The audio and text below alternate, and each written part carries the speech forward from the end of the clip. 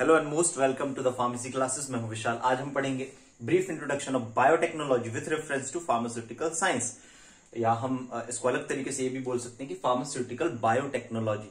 किस तरीके से फार्मा फील्ड और बायोटेक्नोलॉजी को रिलेटेड है। तो सबसे पहले हम डिफाइन करेंगे कि फार्मास्यूटिकल बायोटेक्नोलॉजी है क्या। तो हम किस तरीके से इसको डिफाइन कर सकते हैं कि it is the branch of science where we utilise और applied the principle of biotechnology. जो बायोटेक्नोलॉजी के सिद्धांत है उनका यूटिलाइजेशन और उनको अप्लाई करके हम ड्रग और मेडिसिन डेवलपमेंट करते हैं, that we call the pharmaceutical biotechnology for the maximum therapeutic effect, जिससे ज्यादा से ज्यादा उसका थेरेपेटिक इफेक्ट मिले। तो फार्मास्यूटिकल बायोटेक्नोलॉजी को सबसे पहले हमको डिफाइन करना है कि व्हाट इज फार्मास्यूटिकल बायोटेक्नोलॉजी, कि जो बायोटेक्नोलॉजी के जो प्रिंसिपल्स हैं, जो सिद्धांत हैं, उनको अप्लाई करना, उस जेनेटिक इंजीनियरिंग के सिद्धांत को, उन कॉन्सेप्ट को अप्लाई करना ड्रग डेवलपमेंट के लिए और मेडिसिन के डेवलपमेंट के लिए, that we call the pharmaceutical biotechnology. अब हम बात करें कि ये जो टर्म है दैट इज बायोटेक्नोलॉजी और फार्मास्यूटिक्स या फार्मास्यूटिकल साइंस अपने आप में एक ब्रॉड ब्रांचेस हैं जिसको कि हमको डिस्क्राइब करना है इन ब्रीफ। तो ये सारे पॉइंट्स हम इनको लाइन वाइज लाइन डिस्क्राइब करते जाएंगे एग्जाम्स में जब हमको पूछा जाएगा।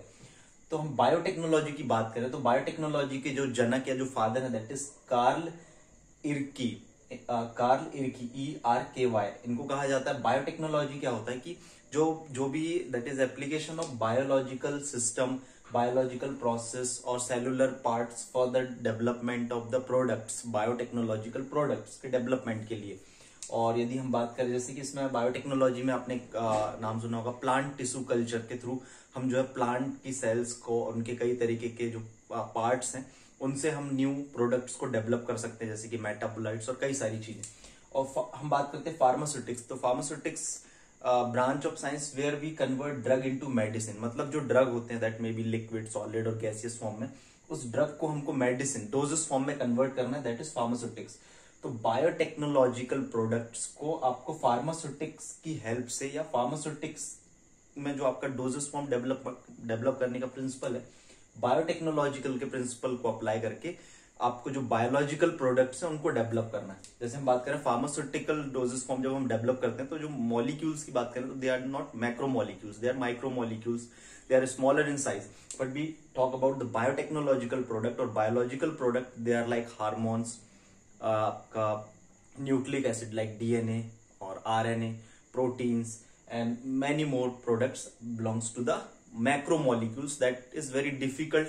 और जो बायोलॉजिकल प्रोडक्ट्स होते हैं उनको जो स्टेबिलिटी के पॉइंट ऑफ व्यू से बात करें तो they are not more stable as compare to the pharmaceutical product, so there stability issues are there. तो उनको इस तरीके से डेवलप करना है हमको जिससे कि वो स्टेबिलिटी प्रोवाइड करें।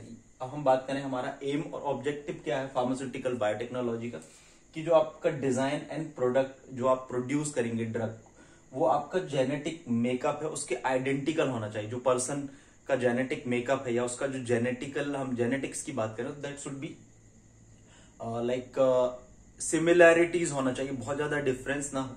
सेकंड हम बात करें it improve the stability of product, जो बायोलॉजिकल प्रोडक्ट्स उनकी स्टेबिलिटी को इंप्रूव करता है।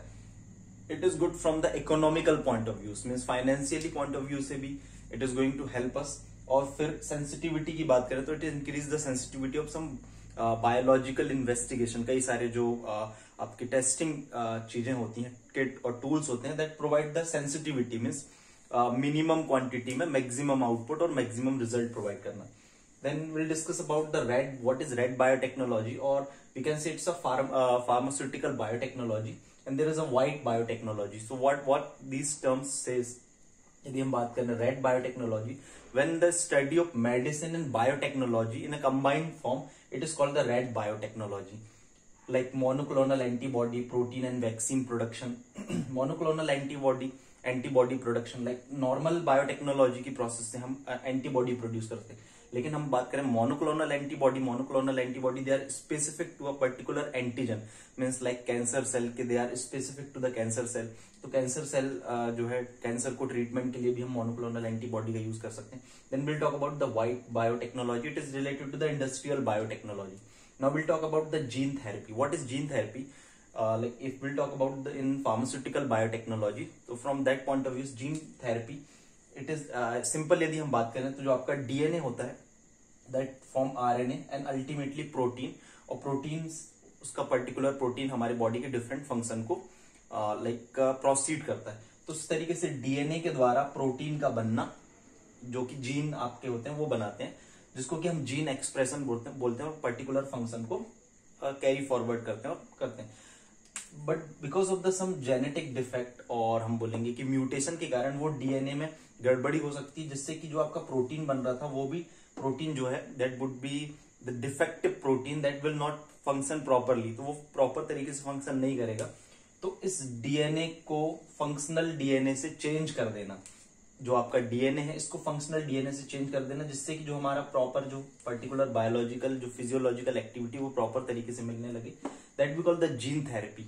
Now will talk about the recombinant DNA technology. There is also one term in pharmaceutical biotechnology that is utilize most of the recombinant product को develop करने के लिए use होता है। सिंपल तरीके से हम बात करें, human insulin is developed by this technology. First drug जो हम बात करें, यदि इंसुलिन की बात करें तो इट इज बायोलॉजिकल प्रोडक्ट, और यदि हम ह्यूमन इंसुलिन की बात करें it can not be given. यदि hormone as a hormone direct की बात करें तो ये नहीं दिया जा सकता था, क्योंकि इसकी जो हाफ लाइफ है बहुत ही कम होती है, और यदि हम इसको ओरली देते थे तो वैसे भी ये हमारी जो स्टमक में HCl है उससे डिस्ट्रॉय हो जाता। तो जब हम बात करते हैं ह्यूमन इंसुलिन की, तो इसकी जो हाफ लाइफ है वो बढ़ जाती है और स्टेबिलिटी भी बढ़ जाती है। तो इसको कैसे बनाया जाता है, जैसे मान के चलो कि आपका ये डीएनए है दैट इज इंटरेस्ट वाला डीएनए, जो सिलेक्टिव डीएनए, जो कि इंसुलिन का ही डीएनए है जो इंसुलिन प्रोड्यूस करता है। तो इसको हम जो वेक्टर होता है, जैसे कि हम बात करें प्लाज्मिड, तो प्लाज्मिड क्या होता है, जैसे कुछ bacterial extra chromosomal genetic material होता है वो प्लाज्मिड होते हैं। तो उनमें प्रॉपर्टी क्या होती है, they combine with this selective DNA और वो उसकी कॉपीज बनाते हैं, जिसको कि हम होस्ट सेल में ट्रांसफर कर देते हैं। There are many techniques to transfer it, और इनको हम बहुत ज्यादा अमाउंट में प्रोड्यूस कर सकते हैं, प्रोडक्ट इनका प्रोडक्शन कर सकते हैं लार्ज अमाउंट में। इसी तरीके से हम recombinant growth hormone, recombinant protein, recombinant vaccine को प्रोड्यूस कर सकते हैं सिंपल टेक्नोलॉजी से, जो कि आपका फार्मास्यूटिकल बायोटेक्नोलॉजी की हेल्प से हमको एक प्लस पॉइंट हमको मिलता है। जो इंसुलिन डेवलप किया गया था दैट वाज द ह्यूमिलिन। फिर उसके बाद में हम बात करते हैं फार्माकोजिनोमिक्स। तो व्हाट इज फार्माकोजिनोमिक्स? यहाँ पर pharmaco and genomics, there is two words. तो genomics means what, study of genomes, किसी भी ऑर्गेनिजम्स और माइक्रो ऑर्गेनिज्म और एनीथिंग, उसके जीनोम की स्टडी करना, इसको हम बोलते हैं जीनोमिक्स। तो इस जीनोमिक्स की स्टडी करना और इनका जो आपका ड्रग के साथ में क्या रिस्पॉन्स है, क्या इफेक्ट कर रहा है, हमारे जो ड्रग का रिस्पॉन्स हमारे जेनेटिक मेकअप में क्या इम्पैक्ट कर रहा है, इसकी एक ओवरऑल स्टडी करना और उसके बेसिस पे ड्रग को डिजाइन करना, that we call the फार्माकोजिनोमिक्स। That is also a pharmaceutical, that comes under the pharmaceutical biotechnology. Now there are many pharmaceutical, by the using of pharmaceutical biotechnology, diagnostic investigations can be done directly, जिसमें हम directly DNA, RNA और protein को investigate कर सकते हैं with the help of pharmaceutical biotechnology.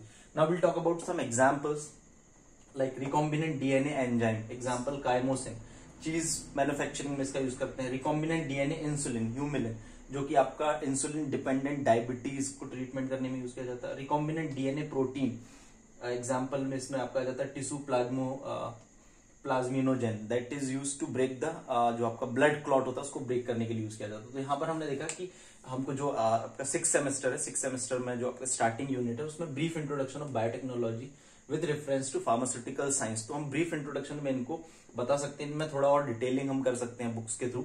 बाकी बहुत ज्यादा डिटेल यदि हम जाएंगे तो बायोटेक्नोलॉजी अपने आप में एक ब्रॉड सेक्शन है, फार्मास्यूटिक्स अपने आप में ब्रॉड सेक्शन है। तो ये कुछ ऐसे पॉइंट्स हैं जिनको कि आप जो है एक brief introduction of biotechnology with reference to pharmaceutical science में आप बता सकते हो। Thank you and all the best.